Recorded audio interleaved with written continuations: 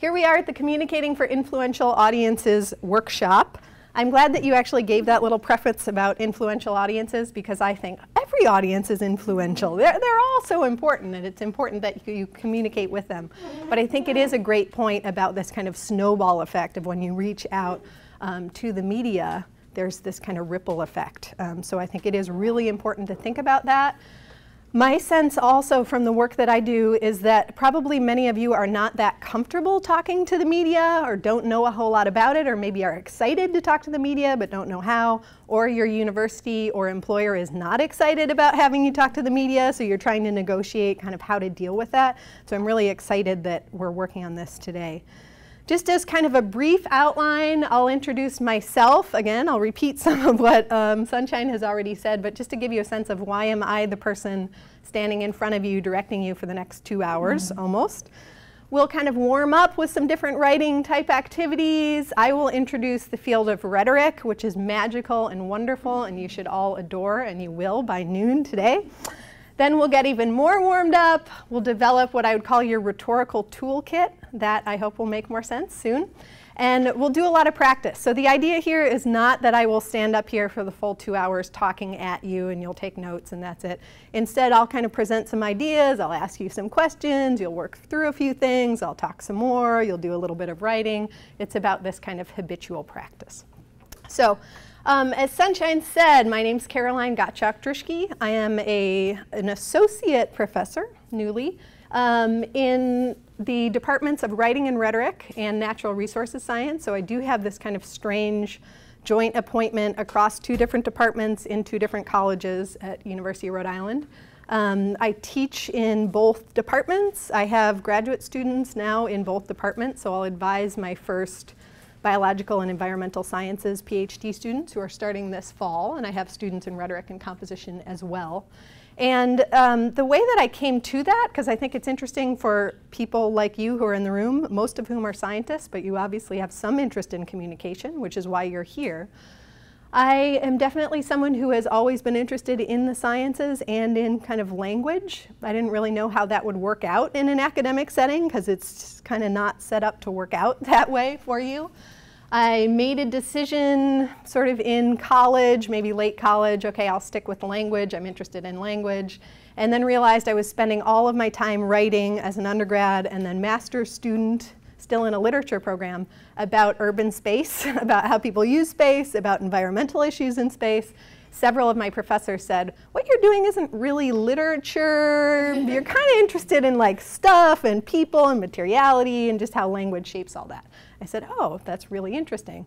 And a professor of mine said, yeah, that's interesting, and it's called rhetoric. And I said, what in the world is that? And I was like a master's student at that point. So it's not too late for me to convert all of you. And so as I worked then, through subsequent years, through graduate school, through my appointment at University of Rhode Island, I've been really trying to work very deeply across the sciences, especially, as Sunshine explained, in kind of issues of natural resource management, thinking about how language, how our perspectives on the world as kind of mediated through language really impact those sorts of decisions, how we affect the environment, how the environment affects us. Bless you. So that's what I do there.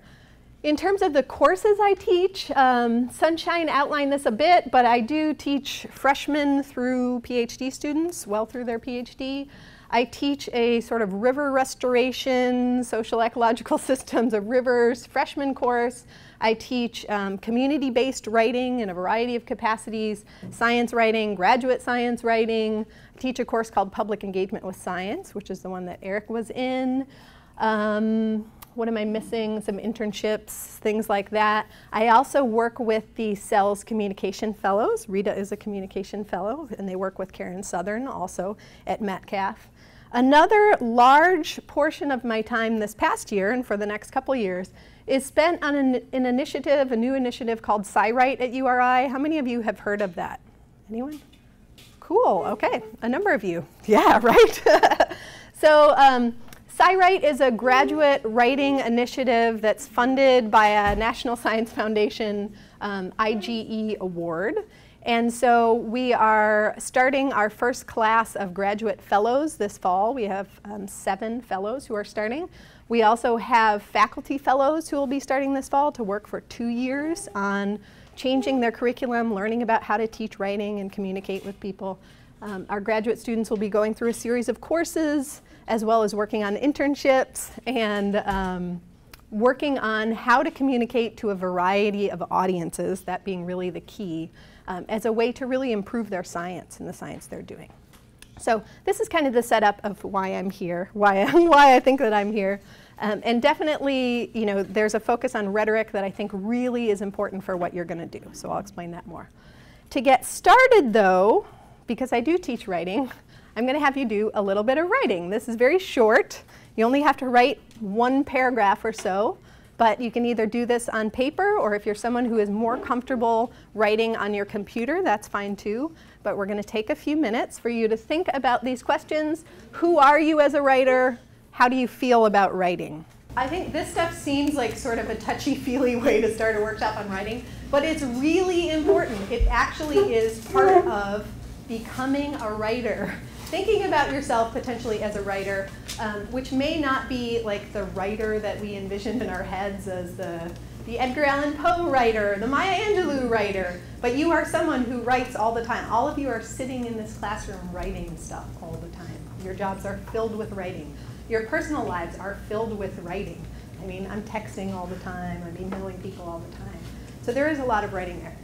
I also bring that up because maybe one thing, I think it's really important for you to think more about, to learn more about your relationship to writing. That will make you a better writer, to think about, what do I enjoy? What do I not enjoy? How can I change what I don't enjoy to make it a little more like what I do enjoy?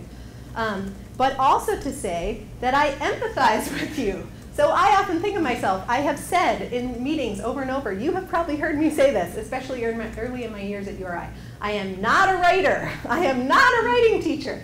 Largely because that was kind of blocking some of the other research things that I do. But as I've had more time to examine this, I realized I'm really not a writing teacher. I'm a rhetoric teacher, and I'll talk more about that. And also that I'm not a writer in the view of what I think of as a writer, but of course I'm a writer. We're all writers. We're all writing all the time. And so kind of owning that, getting in touch with that, realizing what you enjoy writing and what you don't, valuing your style of writing, so valuing being a nonlinear thinker, that's a great thing, potentially. You know, it's also a great reason to talk with other people about your writing, to collaborate with people on writing, to review your writing. You may want to partner up with someone who is a very linear thinker, kind of think, okay, how could I maybe shape this and find some happy medium between the two? So that's the approach we're going to take today, is to think in part about embodying your writerliness, but also realizing that there's this whole other thing about rhetoric, kind of argument and context and audience that's really important to what you're doing. So instead of being a writer, as I said, I would say I am a rhetorician, to which you're thinking, what the hell is that? So I'm going to try to explain that. There is a kind of colloquial definition of rhetoric that I think we hear on NPR, we hear on sort of news broadcasts, looking at Trump or other political candidates say, oh, that's just rhetoric, meaning it's nonsense or empty, it's all for show. Instead, there is this beautiful, wonderful tradition of rhetoric that emerges as early as Aristotle, but really earlier. We are the oldest discipline and the best, but we are like the oldest discipline, basically, of studying really persuasive argument, how people are moved to action through language, which I think is a really beautiful thing to think about. So Aristotle's definition of rhetoric was the faculty of discovering in any particular case all the available means of persuasion. So certainly there's a focus in rhetoric on persuasion, on thinking about not just sort of language as simply aesthetic, kind of floating ideas out there to look at, but that it pushes and pulls us. I think people often think of persuasion maybe more directly than rhetoricians think of persuasion. So persuasion is not just necessarily a speech or a grant proposal, although certainly it is. You're trying to argue for something. But we like to think of persuasion even in very subtle ways in our field. So how do humans connect over a particular conversation or a particular idea? Or we even talk a lot about things like memorial sites or spaces, things that kind of pull us in particular directions and away from that. But that may be more esoteric than you need at this point. But thinking about these persuasive capacities of language. Rhetoric can be a way to determine accurate, useful, or valuable opinions. So it can be used really kind of critically to assess what's out there around you. So that's useful in an election year, right? Thinking about what are people telling us? What is the truth in that? What's the logic in that? Is there a piece of the logic that's missing in that? There's no greater joy that rhetoricians take than is like watching the convention, looking at political ads, thinking about like, oh, that's how this works. The issue of, and I won't get hugely into this, but Melania Trump's speech at the RNC, which I'm sure everybody's heard about ad nauseum at this point, was a really interesting conversation among my nerdy rhetoric friends, because in part, people are talking about it as, or in large part, they're talking about it as an issue of plagiarism. Some of us were talking about, well, where's the line of plagiarism and the things that you hear in a political speech? Every time there's a political speech, there are the same sorts of parts of speech and things that we copy. Anyway, so all of this really matters to your work lives and your personal lives and your civic lives. Rhetoric does help us kind of create and construct, sort of criticize and also create our own writing. The thing with rhetoric is that there are many definitions of rhetoric. So you don't need to necessarily subscribe to one or the other, but all of them sort of get at issues of human communication, studying misunderstandings and their remedies, the use of language as a symbolic means of inducing cooperation, a mode of altering reality, the instrumental use of language, all about this kind of pushing and pulling through language. I posed this question to some friends of mine on an informal Facebook poll and came up with essentially a million different definitions. No one could exactly settle on one. We had it depends. You know, these are all rhetoric professors across the nation. Studying the art of doing. We have this oh dear, very well-known rhetorician. Discussion, study and practice of articulating articulants articulately. I mean, they go on and on and on. But you get the idea. All about language, all about kind of how we connect and how we divide. What else? We have a form of meaning making about probabilities, power, everything, word, on and on and on and on. So don't feel badly if you don't have a working definition of rhetoric, but you get the idea that it's about this kind of like wider context. Yeah. So in a nutshell, the version of rhetoric that I think is somewhat workable and applicable to you folks, and this comes from a paper that I published with my colleague Rhode McGreevy from the University of Maine in Frontiers in February, is that rhetoric is the academic discipline devoted to the persuasive power of language, including argument, public discourse, and civic engagement. It seeks to understand how people interact with one another in their environments and how human communities form, so kind of how we pull together, argue. And I'll give you a copy of this paper. We'll send it out. The PowerPoint's available, so you won't be quizzed on this. Don't worry about it. But that's the paper in Frontiers, Why Rhetoric Matters for Ecology.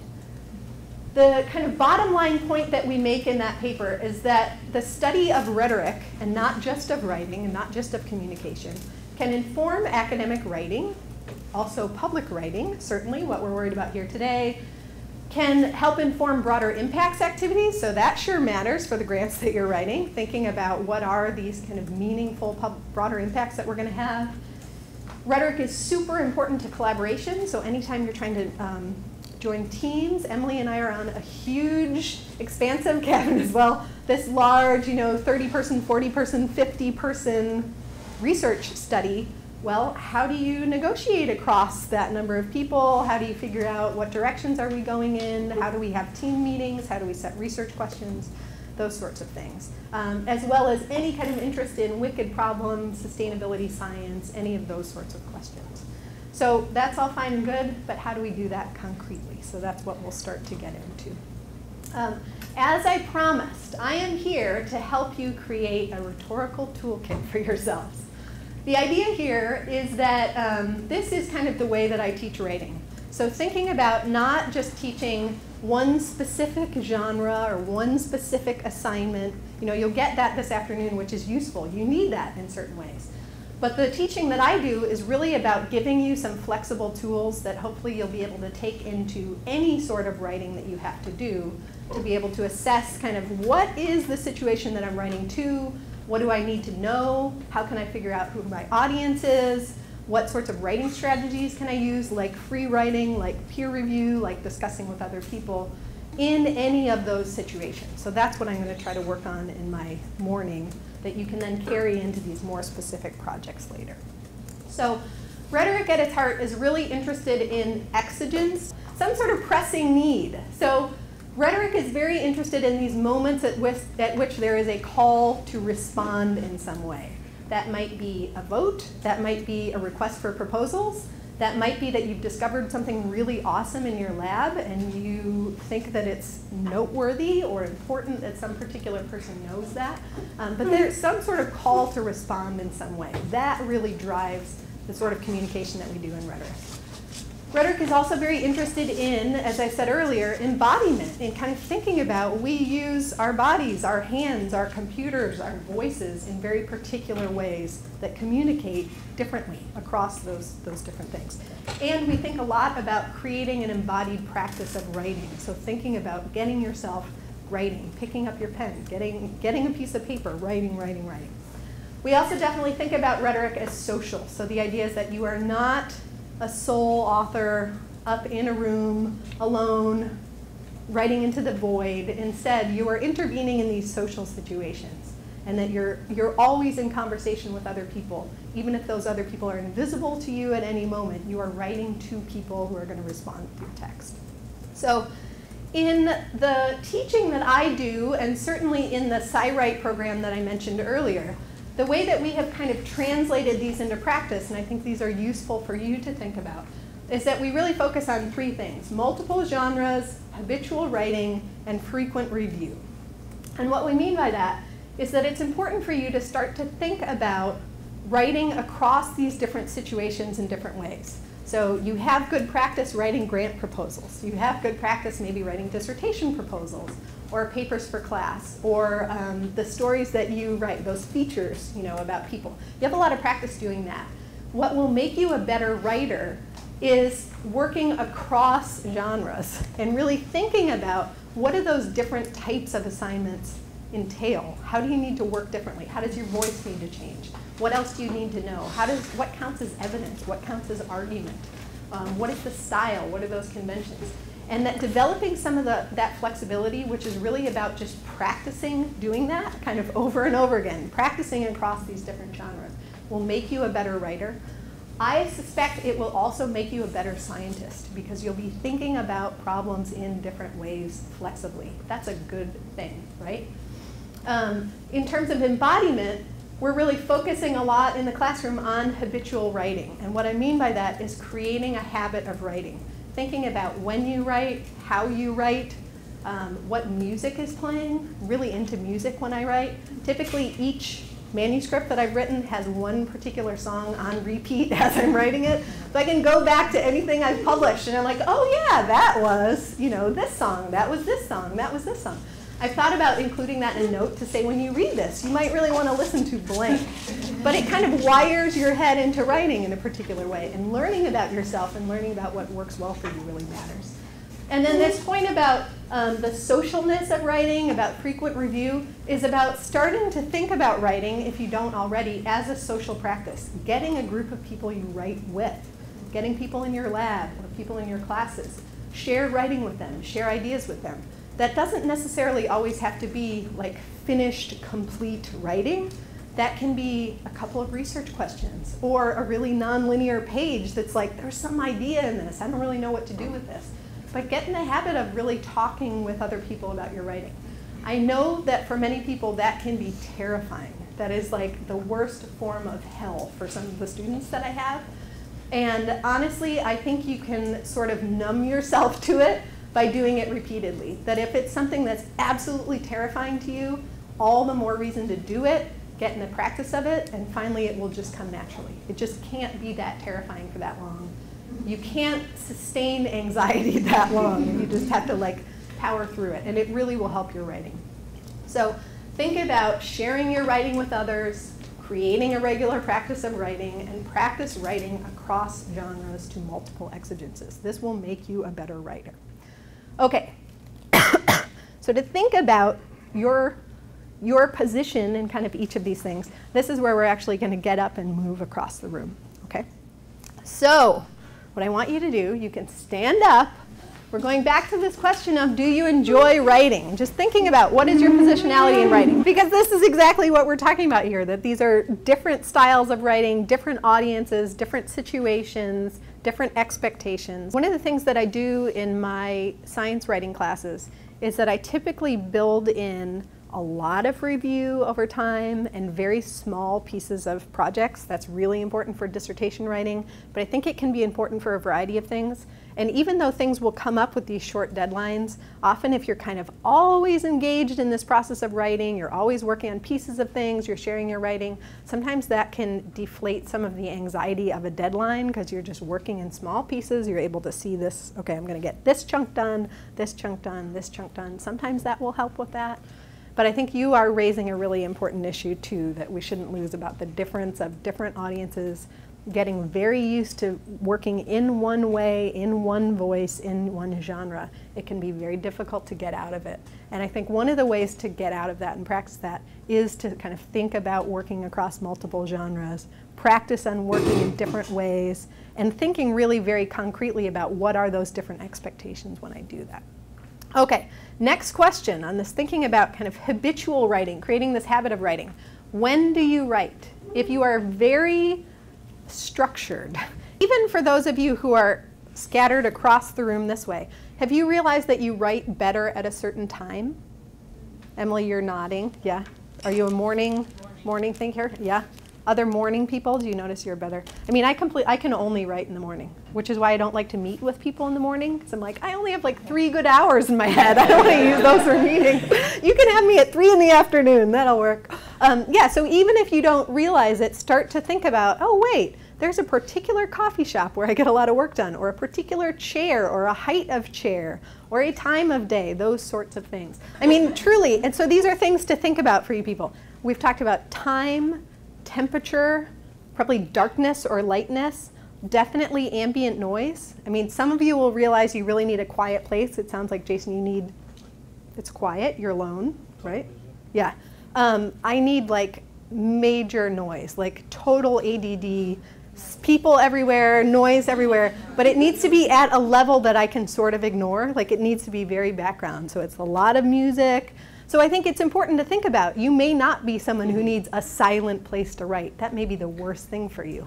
That's the worst thing for me. I cannot write in silence at all. Like in a situation like that, I would just sit there like, but I can concentrate if all this stuff is going on. So I would encourage everyone, especially in this whole swath of the room, to just start paying attention, even when you are working on a project. Oh, I'm getting a lot of writing done today. What's going on? Where am I? What am I wearing?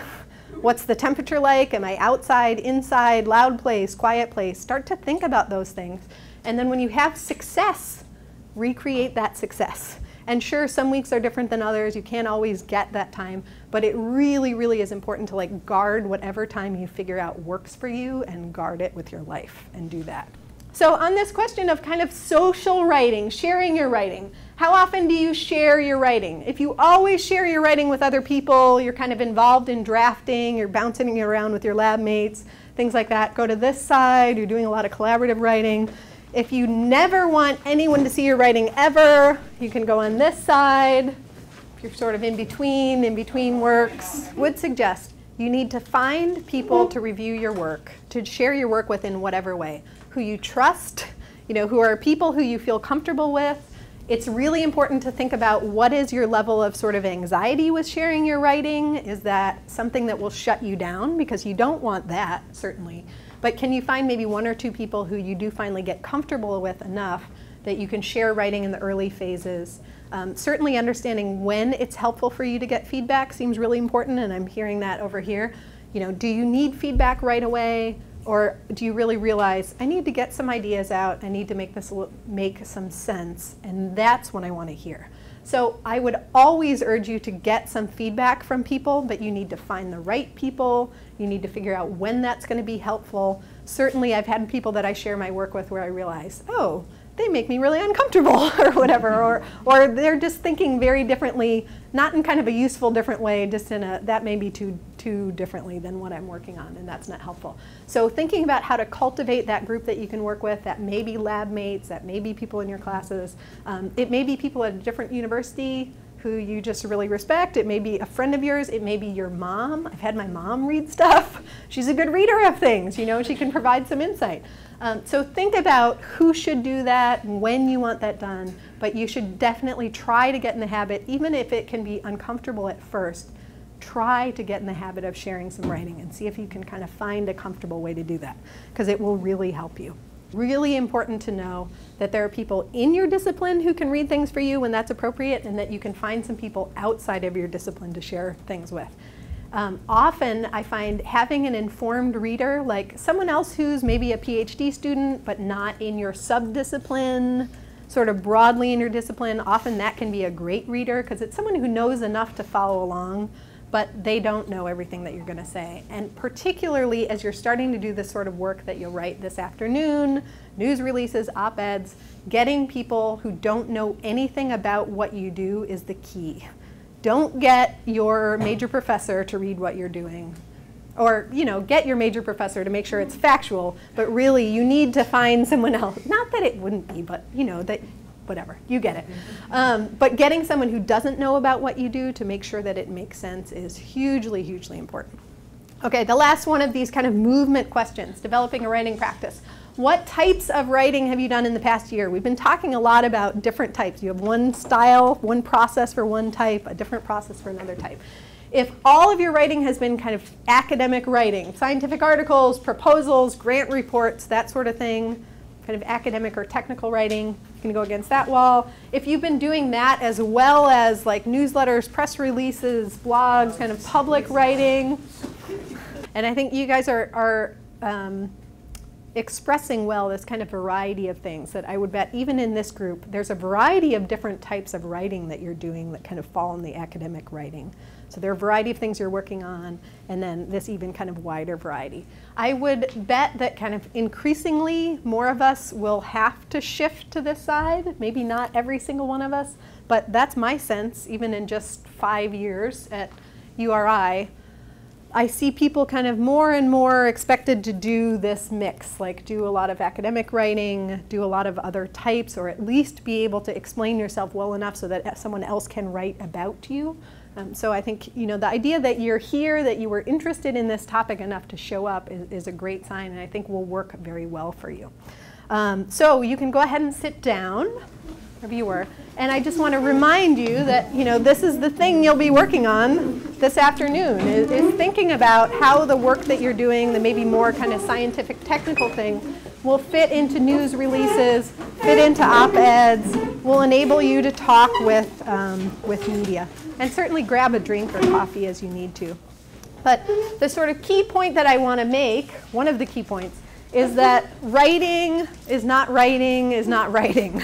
By which I mean, there isn't just kind of one thing that is writing. Okay, I just need to sit down, I need to write up something about my research, and I can go home and I'm done. Instead, the whole idea behind teaching you about rhetoric and how rhetoric informs writing is that you are always writing to an audience or multiple audiences. You are always writing with particular constraints, whether or not you like those or don't like those. There are always some kind of constraints out there, some of which you can kind of play with, some of which you can't. And so we think a lot in rhetoric about what genre are you writing in? So what is the form? Is it a tweet? Is it a Facebook post? Is it a manuscript? Is that a manuscript for Frontiers, or is it a manuscript for bioscience, or is it a manuscript for whatever? Different journals are very different, as you well know. So thinking about what is that type of writing that you're being asked to do. Often there's a little bit of flexibility there, but not a ton. So you need to get skilled at recognizing what are those expectations. What am I being asked to write? When I'm thinking about an idea for an academic paper, one of the first things that I do now is think, where would this go? What journal would want to see this? And then I'm writing specifically to that journal. Like, oh yeah, here's the college composition and communication version. Here's the bioscience version. Here's the whatever version. You just have to get in that. There is a real forum. There is a real form, a real style, a real audience, and writing to that, even in academic writing, is really important. Also thinking about purpose. What is your text trying to do? Whether that's an academic text, a technical text of some kind, or the email, the newsletter going out. What is it trying to do? It's trying not to get people to say, take me off this list. You know, that there are consequences. Thinking about what are you trying to get done? And certainly, I would expect in the afternoon, thinking about news releases and op-eds, you need to be thinking about what is the point. The comment that I write most often on student papers, that I mean in a very gentle, soft way, but maybe comes across harsh, is so what? Question mark. Like, why does this matter? I know that it does matter, but unless you tell me why it matters, I don't know why it matters. So thinking a lot about purpose, and then thinking about audience. Who's reading your text? Who do you think will read your text? Who might in the future read your text? And how can you really connect with them, persuade them? Then the trick with rhetoric and kind of writing rhetorically is to think about all those as kind of deeply entwined with each other. That really matters quite a lot.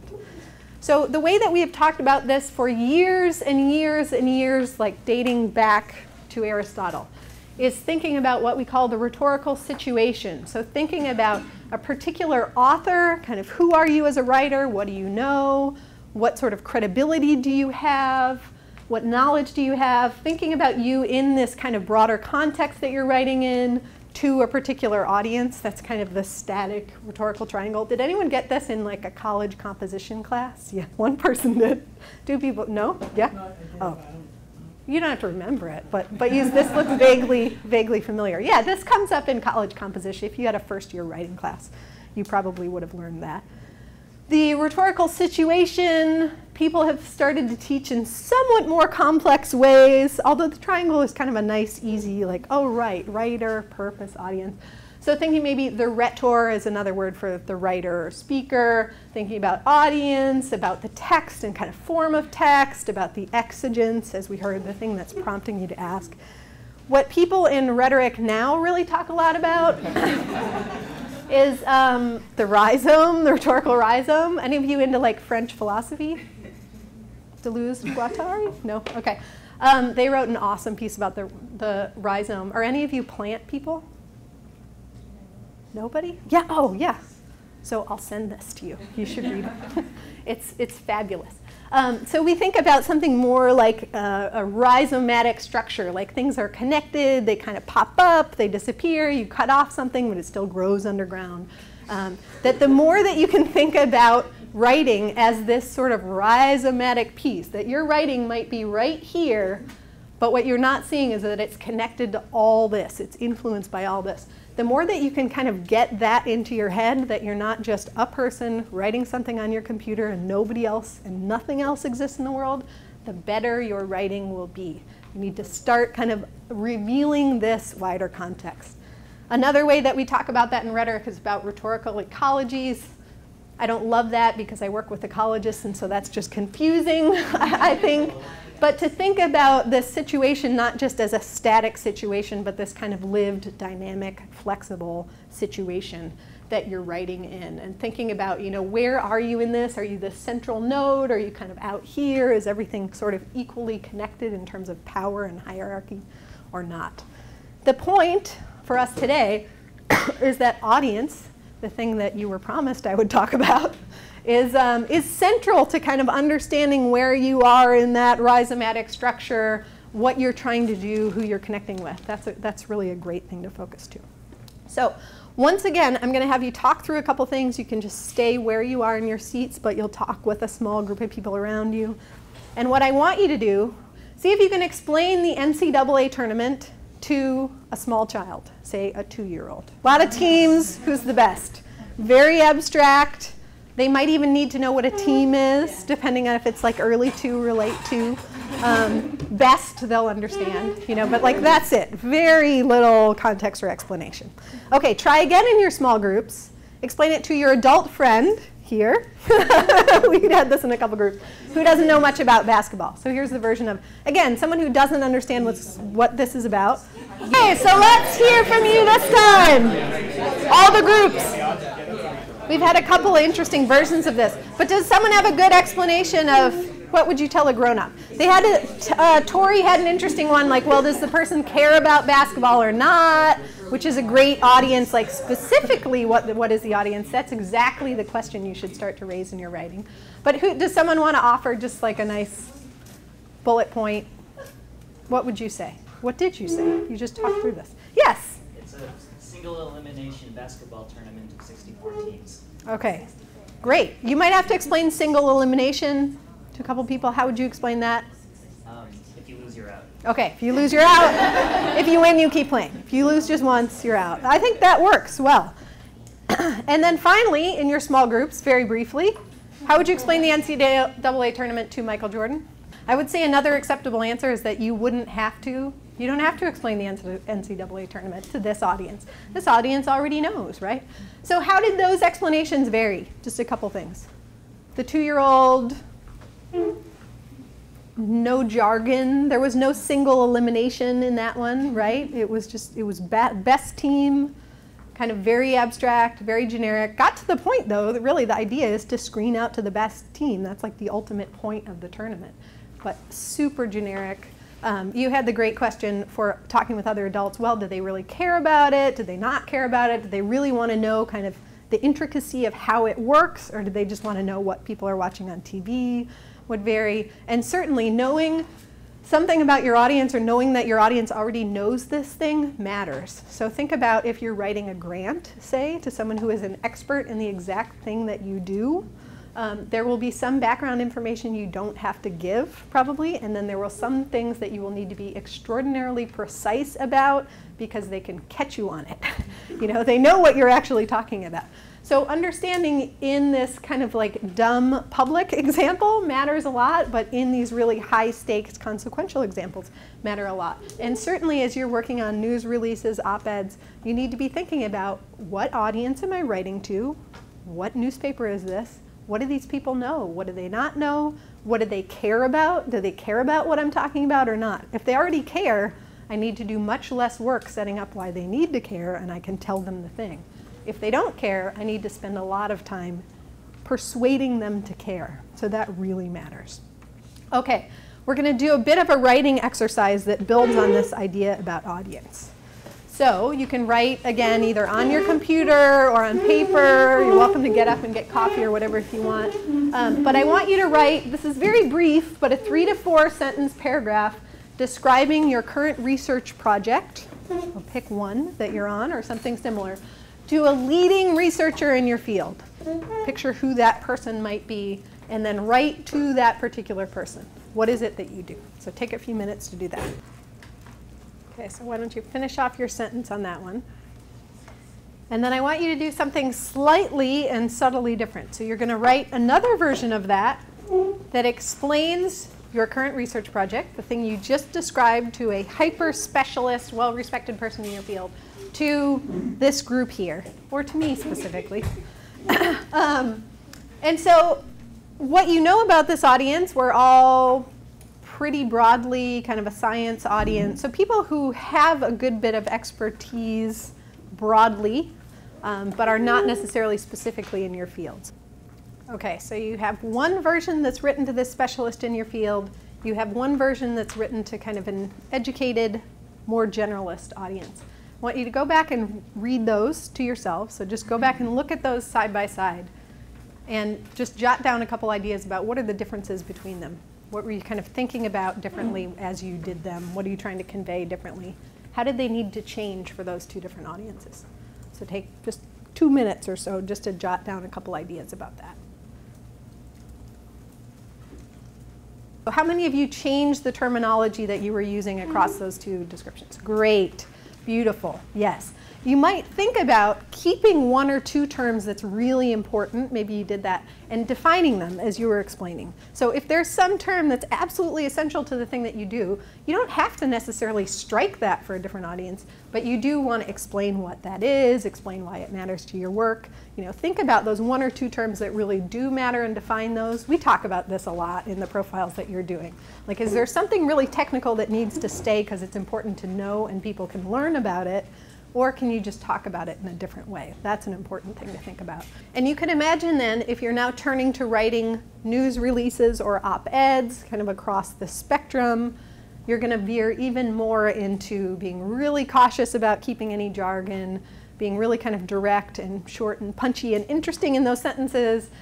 You explain kind of needing an introduction to this audience. I would suggest that introduction is going to be very punchy and catchy and interesting to hook their attention along the lines of what Claudette was saying, of getting people to read past that first line, really hooking them into why it matters and what you do.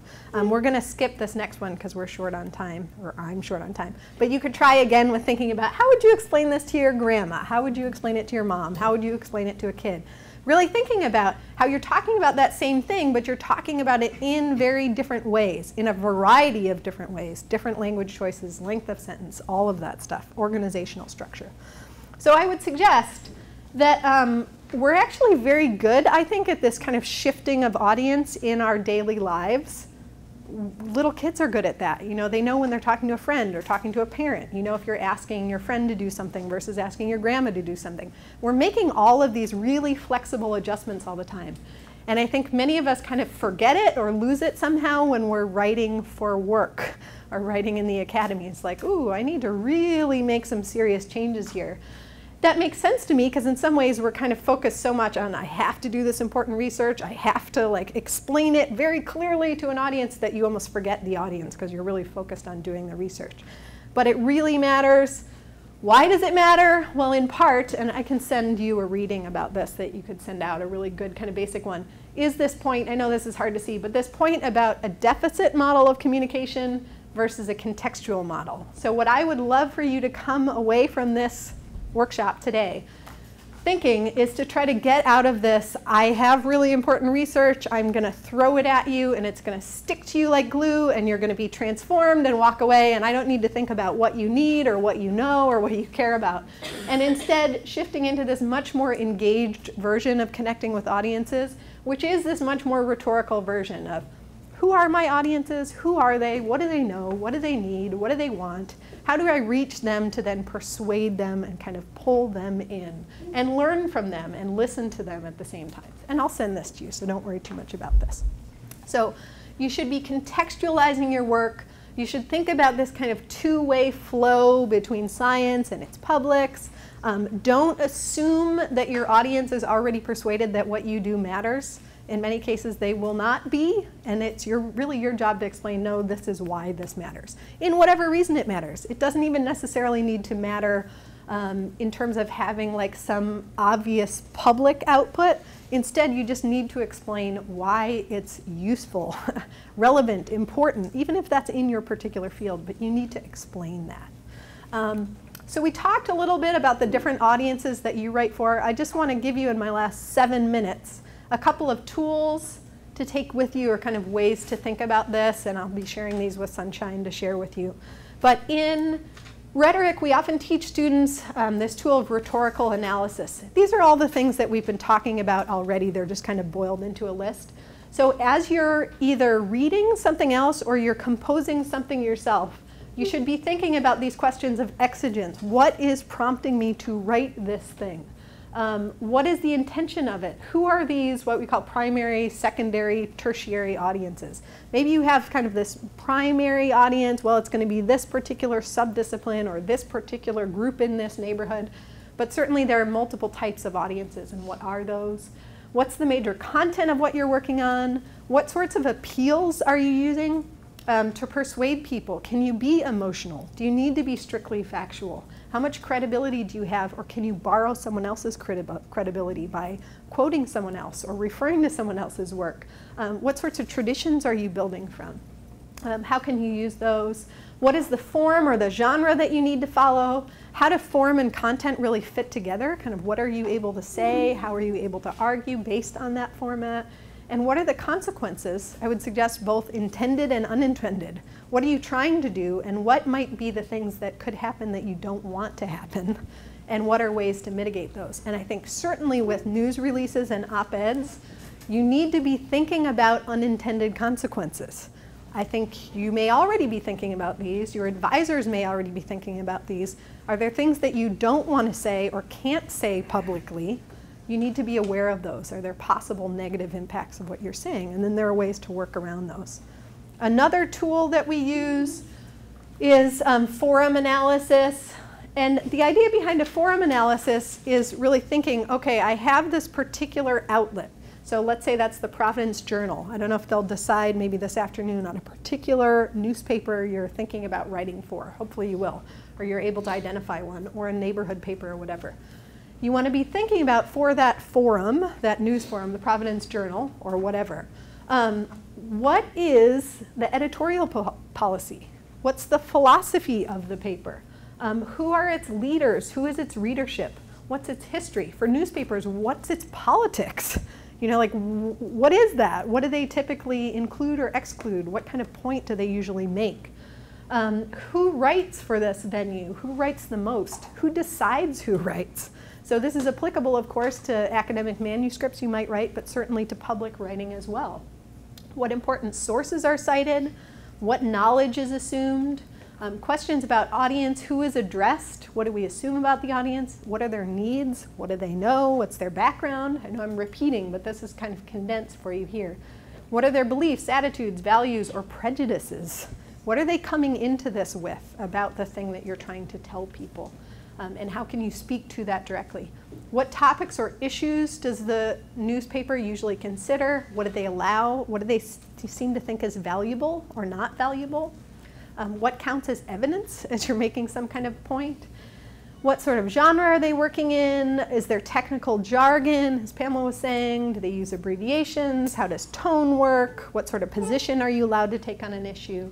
These are all hugely important questions to be asking yourselves and to be writing towards in each particular forum or venue or journal or newspaper that you write in. But I will encourage you, as you work into this afternoon session and as you go away from here and hopefully think about writing news releases or supporting people who write news releases or working on op-eds, that you start to ask these questions. If you think you might be publishing an op-ed or you might be interested possibly in sending an op-ed to like the Narragansett Times or a town paper, start reading it religiously and start making a note of these things. Like, what comes up? What do they seem to publish? What do they seem to care about? What do people seem to assume? And that all of those things are hugely important to the thing that you're going to write, to the possibility of it being published, to its potential impact and the kind of ripples it has. So I think I'm going to stop there and just ask if you, that was more of the same really, just to say, remember you have a bunch of tools here just from today. Thinking about creating a habit of writing. When do you write best? Where do you write best? How do you write best? Thinking about trying to incorporate more review into the work that you're doing, sharing it with trusted people who can give you good feedback. Trying to practice writing across different kind of genres and situations. Thinking about how you can use rhetorical or forum analysis. Again, I'll share those resources with you. And remembering too that it's okay to do things like free writing or another version of this called concept mapping, where you're just really kind of visualizing things, putting them together with arrows and doodles. That counts as writing. That's really important writing work. That's not like wasted time or junk hours. Hugely, hugely important. And if doing that in a linear way doesn't work for you, it doesn't have to be a linear way. I always graph out stuff. My dissertation was a huge poster board with bubbles and arrows. That was my dissertation until it turned into a dissertation. So just finding strategies that work for you to do that kind of low level, low stress writing that turn into the important writing you're doing. So I have 1 minute to answer some questions, and thanks for your attention. And you can email me with any questions too.